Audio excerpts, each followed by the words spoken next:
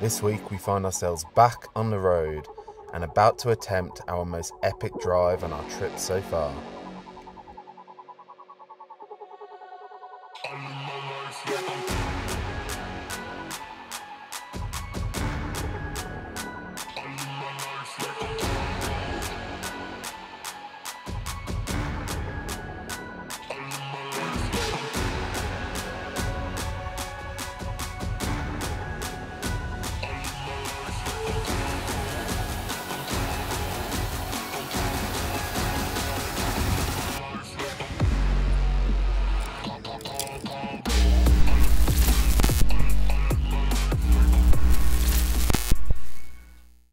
Our story continues back on the Pan American Highway, where we were once again appalled by the sheer volume of roadside pollution. We had been pre-warned about the trash situation in Peru, but seeing it firsthand was heartbreaking.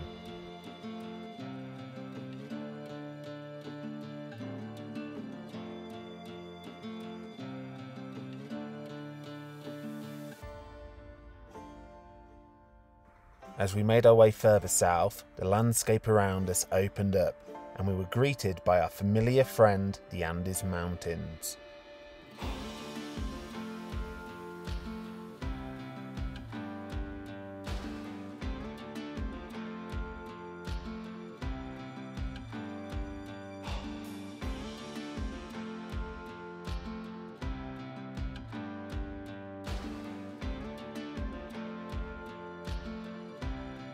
Hello and welcome back. I'm not going to lie, the last 5 months or so have been some of the hardest months I've ever had to deal with. If you follow our account on Facebook, you'll know I'm pretty open about the ups and downs of the trip and how we're doing.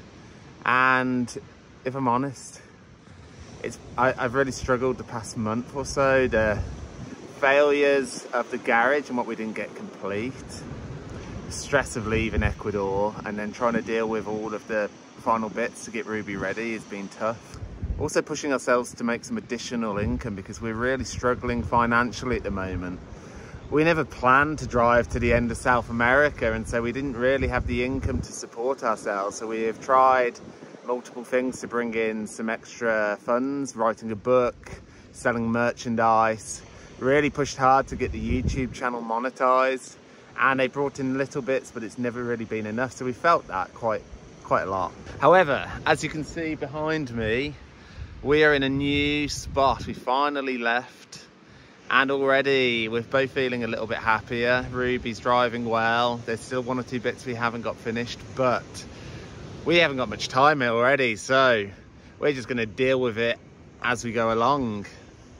And we are about to attempt to do probably what I think is going to be one of the most epic drives we've done on the trip so far. And we're both a little bit excited about that, and we can't wait to get going.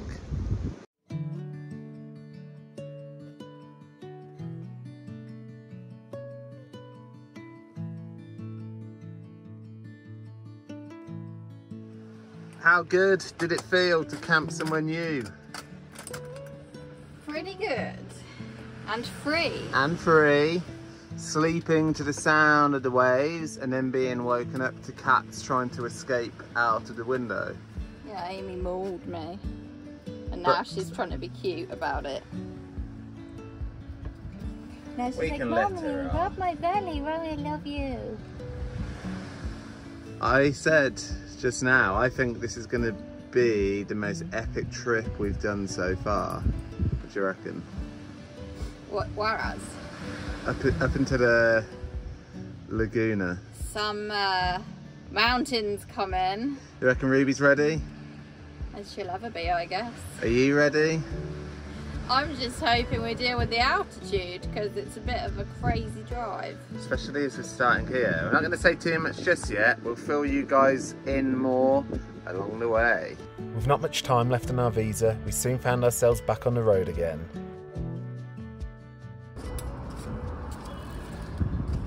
Time to top up the air shocks, seeing as we broke a cable, and this time we're going to show it. Alright, here we go. Okay. Oh, it's moving.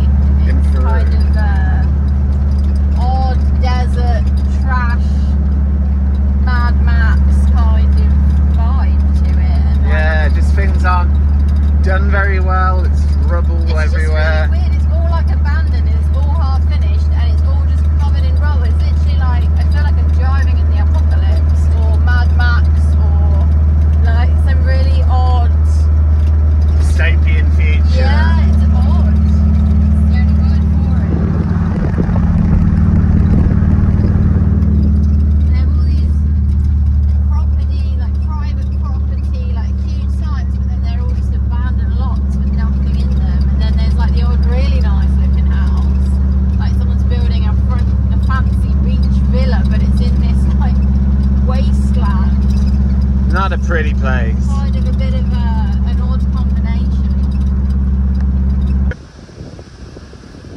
Lovely beachfront. This is so gross. You missed the part where you threw the dead bird over the wall so that we could actually park here.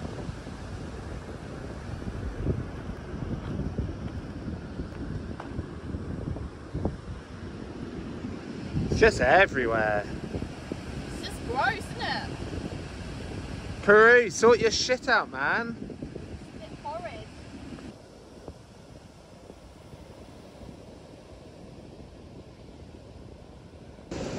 I'm not quite sure what it is. I think it may be a dolphin. There's dead animals all down the beach here.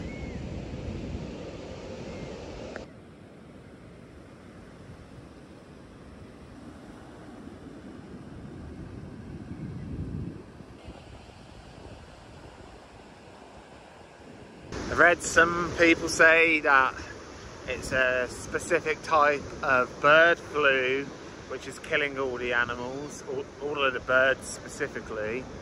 And then there's been one or two people saying, is it all of the oil rigs and the pollution from the trash that's killing all the animals? I'm like, not sure. It's really sad though. Horrible to see. I'm not sure you'll see it, but other than the trash, you've got a lovely background of sand dunes and then a mountain in the background, which is kind of cool. First thing we like to do when we arrive at a new camping spot is apparently go and cover all the dead birds up that we found on the beach, because it absolutely stinks. There he is, dead bird shoveling. I think he's done like 10 already. I must admit though, it does smell a little bit less horrific, so I guess it is worth doing. And also you don't get the floor demon trying to eat some rotting carcass. What do you think, Bean? You're not impressed? Not amused? With the birds covered, I spent the rest of the night trying to burn off as much of the trash as possible. I always knew my love of fires would one day save the world.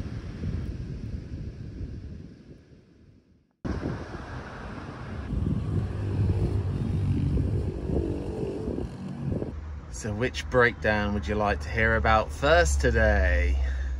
We are currently in a car park for a plaza because Willow noticed that the rear brake was leaking. She's trying to check to see what the problem is. So problem number one, not something you want when you're about to drive some really steep mountain dirt roads. Kind of want your brakes for that.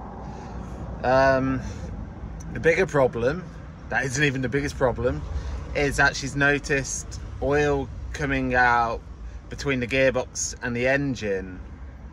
Now that means that either the seal in the back of the gearbox or the back of the engine has failed, and the only way to get to either of those would be to take the engine out. I'm just so done with all of these problems. Just beyond caring now. Just why not go to another garage and take the engine out?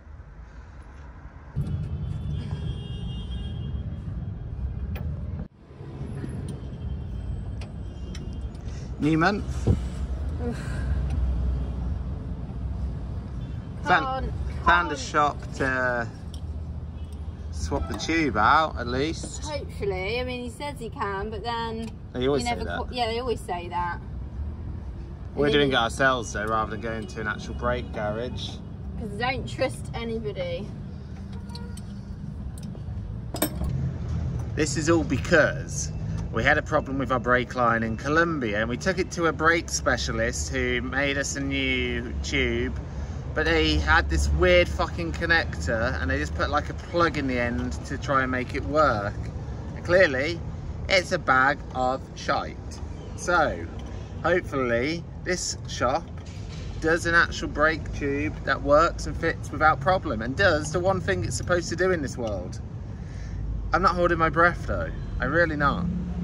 So it turns out they don't actually do the connection here.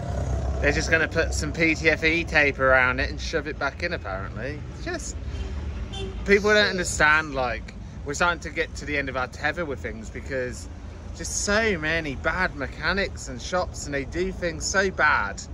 And after months and months of it, you're kind of like, you get fed up. It's not complicated. They've got one flaring tool and they're just flaring the wrong end on, and then I was like, well, what are you doing? And they're like, oh, just put PTFE tape inside it. And I'm like, really? So that's going to be our bodged up brake to take us down the mountain road. Anyway, I think it's a load of crap.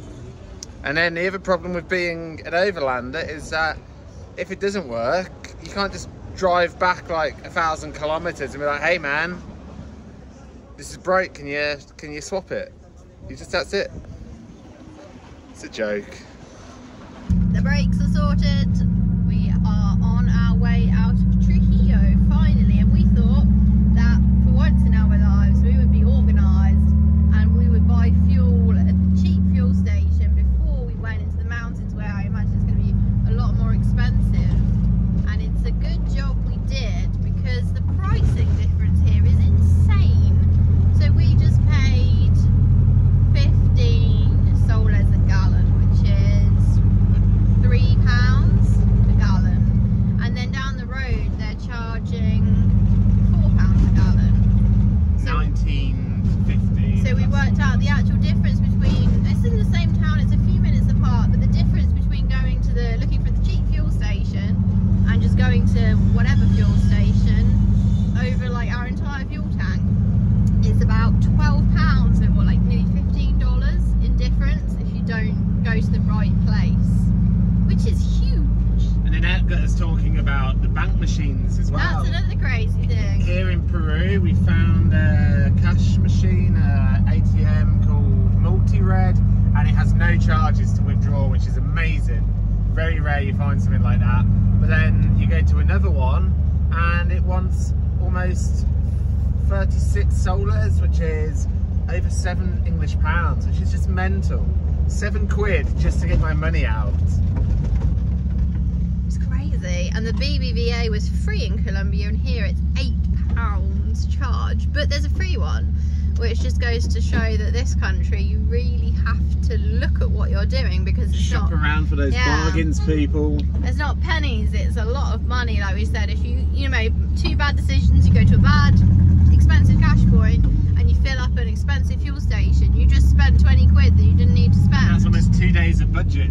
Insane things we learn about Peru.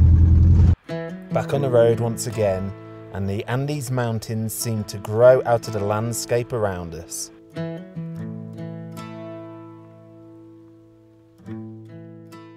Not since our time in the US had we driven such long and winding highways.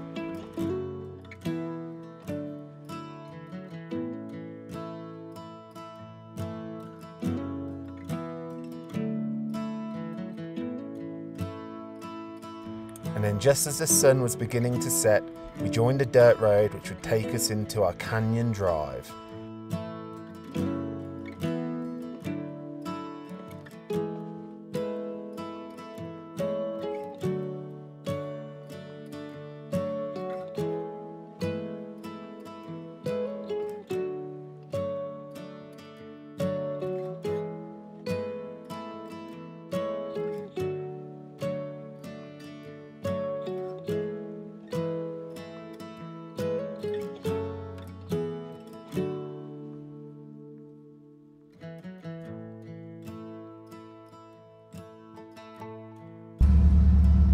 Now this road has been beautiful to drive. You can see a couple of months ago when they had a really bad hurricane hit, this road has just got completely washed away in places. Make sure you go in the right lane.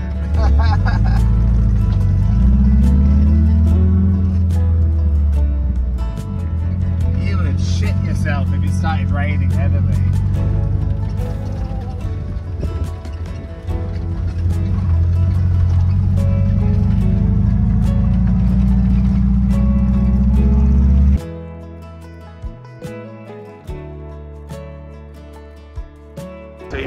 into our first camp spot. It's our base camp. From here we're going to slowly start acclimatizing ourselves, because in Mexico we went from sea level to above 4,000 feet and it wasn't pleasant. So taking our time. We're not sure how the cats will manage with it as well, so we want to be wary of them. It was an awesome drive in the sunset down the canyon. Got some amazing views. Can't really see much now, but the moon's up behind me. We're next to the river. I'm gonna fall asleep next to the sound of the river. I don't think the road's gonna be busy soon. And yeah, we're getting closer to our goal. Now all the fun stuff's gonna start happening. The next morning stuff did happen, but it's not what we would describe as fun. Good morning. So instead of being able to enjoy our morning in the canyon, we've been trying to fix some of the problems. Firstly, this pipe, which I'm not sure you can see. I'll try and show you on the camera a bit better. Tore it again, so we lost all of the air out the back suspension. We swapped it, well, we cut it off, pushed it further along and reattached it, and we just started pumping air in, and our air compressor is broken. Managed to get about 75 psi when we've been running over 100 in them, so it's better than nothing, but it's just another silly problem really. Ruby's really losing oil. It just sucks, man. I just feel like this is still knock-on effect from Ecuador. If we'd got everything done in the time we needed to, we would have had more time to fix this ages ago and enjoy all of the things we wanted to in Peru. But I feel like we're just going to spend most of our time in Peru fixing problems and then getting out. We've got to make sure Ruby is road ready for Willow's parents, who have booked their tickets now. So it sucks, absolutely sucks. With the airline fixed, we were finally ready to drive the epic Cañon Del Pato.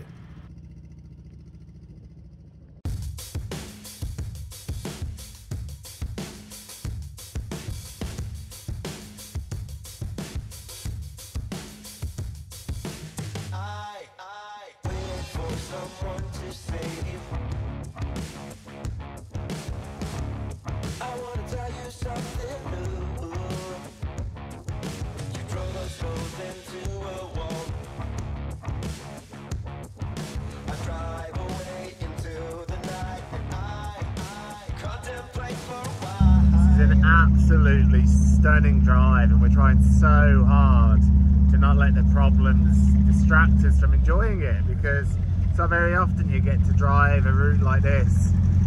I mean, the mountains, they just make you feel like you're on a different planet. The colours, it's almost Mars-esque. It's freaking awesome. And sometimes the road is good. Sometimes the road is not good. Haven't broken our air shocks again so far today, so it started okay. It's hard to tell when you're driving though.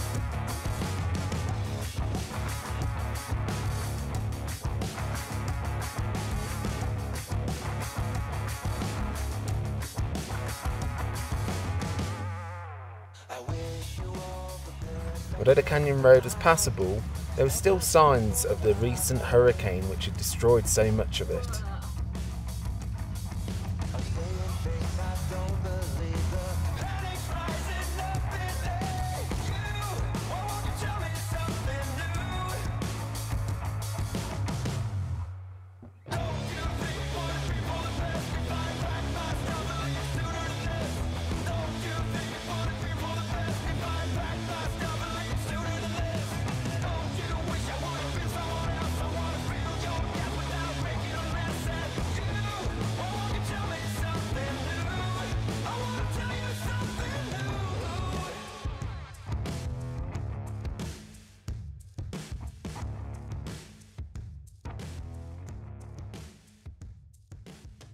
We are about to go through the first of many tunnels on Cañon del Pato.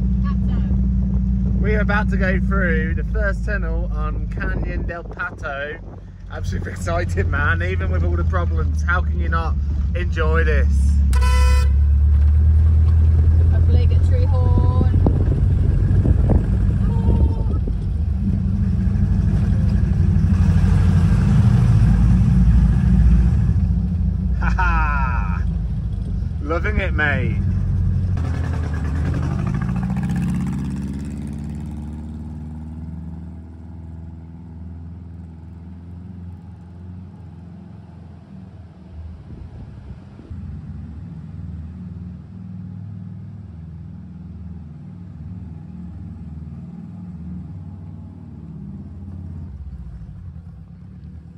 What makes Cañon Del Pato so epic is that all along the road, tunnels have been carved out of the mountains for you to drive through.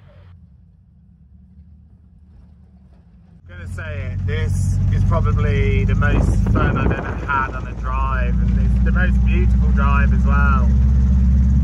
What do you reckon? It is amazing to drive actually. You can't really help but enjoy it. So beautiful. For the first time in ages, we were back on the road properly and enjoying every moment of it.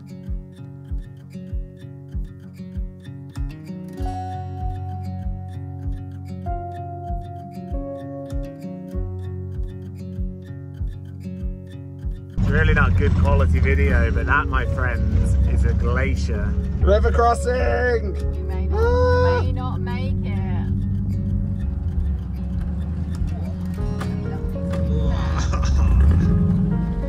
Woo! We survived!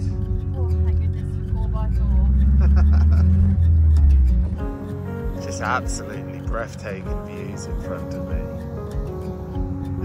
It's just makes the trip worthwhile. You have all the bad moments and then you get something like this, and then you remember why you want to do it in the first place.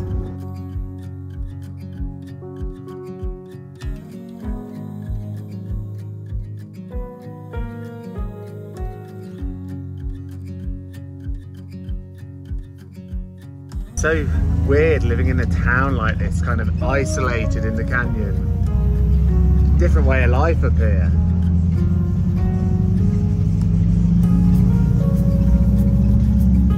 Everyone's always so friendly as well, whistling and waving at Ruby. She's a star today. You're enjoying the view there, darling? Both the views. I am enjoying the nice view of the canyon, and you? I am watching a live football match back in England, Man United versus Man City, on the BBC, playing flawlessly thanks to... Oh man, I love Starlink, because you can have the internet out here.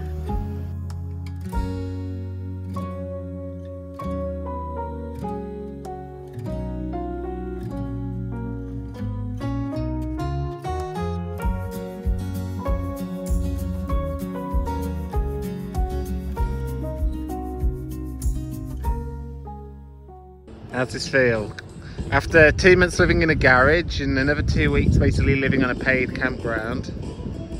I love deserts. It's not a desert, but like, I like Barren wastelands. barren wasteland wilderness. There's nothing there, and no people, and no things. And a fire. It's just the van and the fire and the river. And the cats are happy. Cats love it. So peaceful. It's good to be back on the road then. Feeling a little bit... You ready for fire feast? Oh, we love me fire feast. Just us two alone in the canyon, it felt great to be back in the wild and reconnecting with nature after spending so much time in the garage.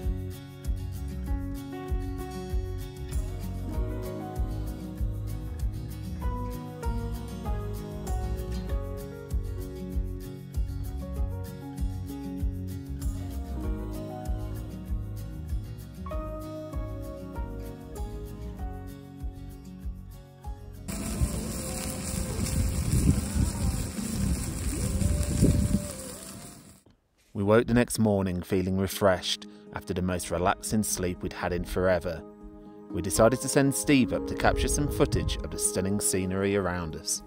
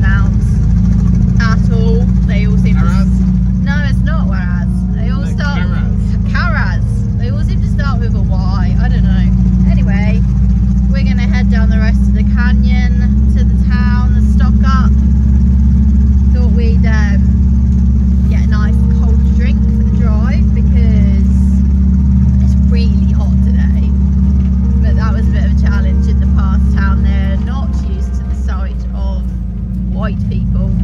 So my presence in their shop is like panic stations, and they all freak out and run away and try and get like the next person who's older in the family to come and serve me. So that's fun. But I have successfully bought a cola flavoured beverage. So let's go.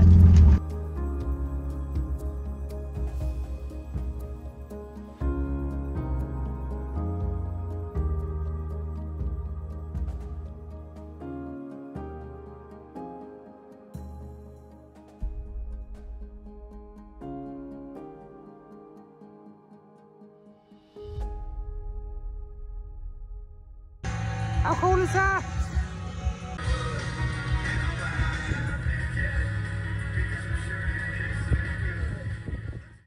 After another long drive, we made it to our final base camp at the foot of Laguna Peron. In the morning, we would have one final drive to make it up to the Laguna. Welcome to base camp for the night. We are at 2,600 meters for the first time in a very long time. Long sleeves. It is a bit chilly. It's not as cold as it's gonna get, as you can probably see from the large amount of snow. But we have this free camp spot. What an amazing view to have for free. And then tomorrow we're going up there. So that means a night here with the heating on and the duvet and the cats in the bed, and trying to acclimatise, because I can feel the altitude. I know you can't, but I'm on cups of tea already. So we're gonna have a nice, fairly quiet night. Hopefully. Try and get some sleep, because tomorrow we've got to try and drive to a glacier laguna, and it's going to be a bit of a rough drive on Rubes. It is, and it's a lot of altitude gain. Another... almost going to double. Yes, 4,200 meters is where we're going, and I'm definitely not going to sleep up there. But hopefully here is a good stop in the middle. Yeah, so we'll see you guys in the morning.